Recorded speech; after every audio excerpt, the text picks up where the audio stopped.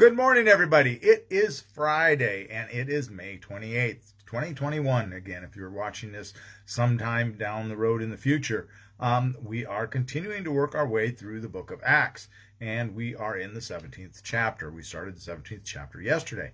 Today, we're going to tackle verses 10 through 15 in the 17th chapter. We left off with Paul and Silas being in Thessalonica, and some things erupted in Thessalonica, and the Jews got jealous, and they hired a bunch of ruffians to, as what it says in the script in RSV, it calls them ruffians, to cause a riot.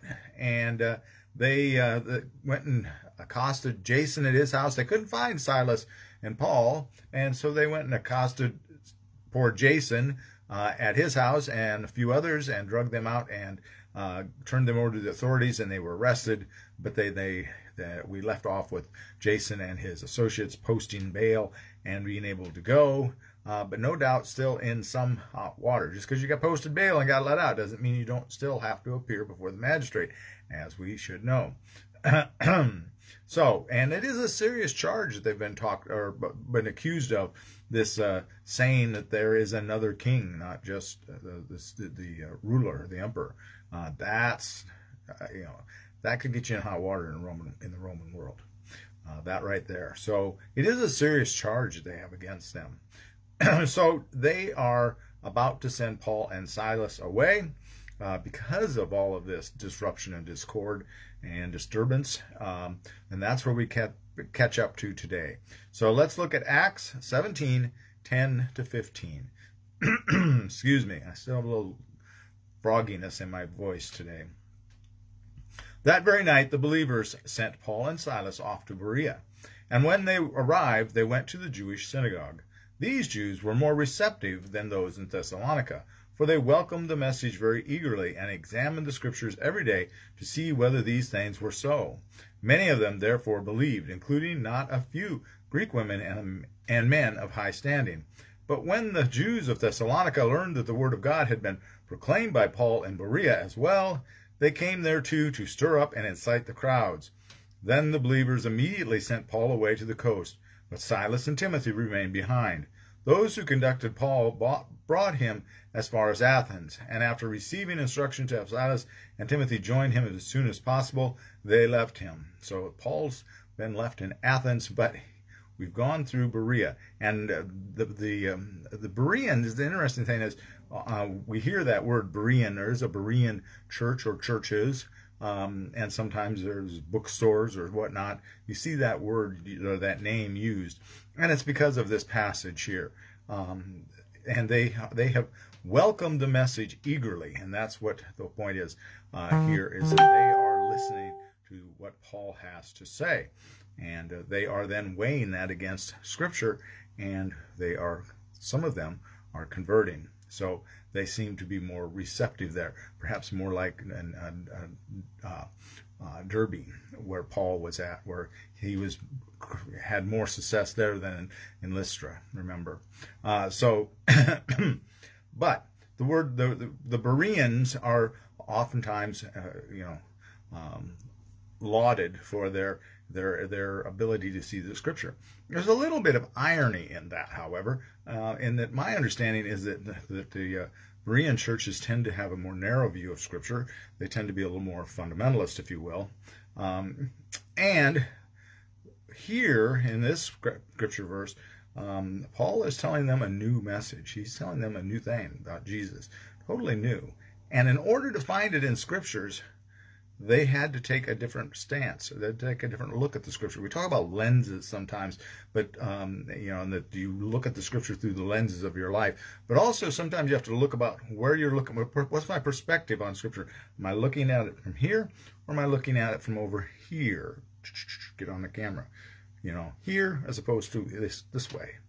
And so, what's my vantage point on the Scripture, and how am I looking at it? I would present to you that if those Bereans would have stayed in a strictly Jewish perspective of looking at the Scriptures as they have always looked at them, as they were told to look at them, they wouldn't have seen Jesus in them. We're used to seeing Jesus in the Old Testament because we look at it from a Christian worldview. We look at it from our understanding, from what we've been taught. And because of that, we see Christ in the Old Testament. We are able to see him from that different vantage point. But it's not the vantage point that the Jewish people would have you.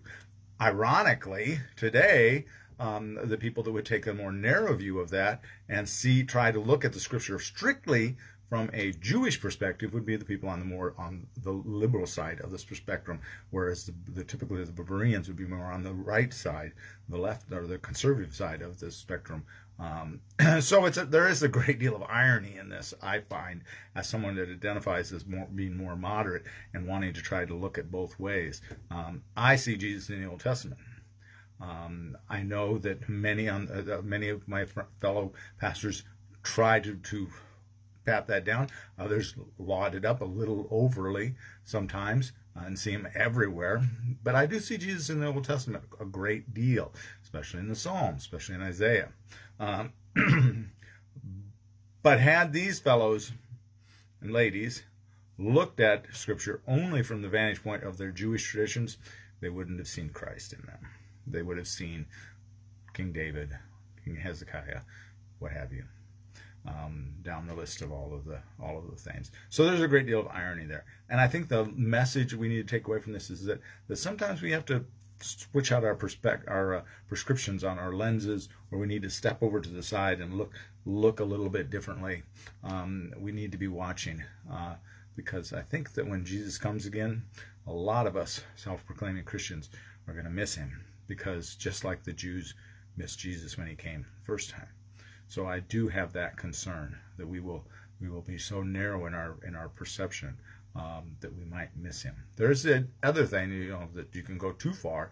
You can have such an open mind that your brains roll out. Don't want to do that. That's why I stay in more of a moderate position. No doubt I've upset some people with that vantage point, but that is the way I see Scripture. That's why I think that it's best to see Scripture, is to try to have that ability to switch out your lenses every once in a while and look at it from someone else's viewpoint as well, and try to understand why they are seeing what they're seeing. And I think that's what the Bereans are doing. They're trying to understand, why is Paul seeing what he's seeing? What's going on here? And so they're willing to put on those prescription lenses that Paul's handing out that day. So I'm going to leave you with that. Have a very blessed day. It's kind of another dreary, wet day, it feels like. So those of us who haven't gotten our gardens in are not gaining any ground, and I'm definitely not gaining ground because of my lung issues, but oh well, be what it may. So have a very blessed day. Be a blessing to someone today. Talk to them about Jesus, please. We'll see y'all later. Bye-bye.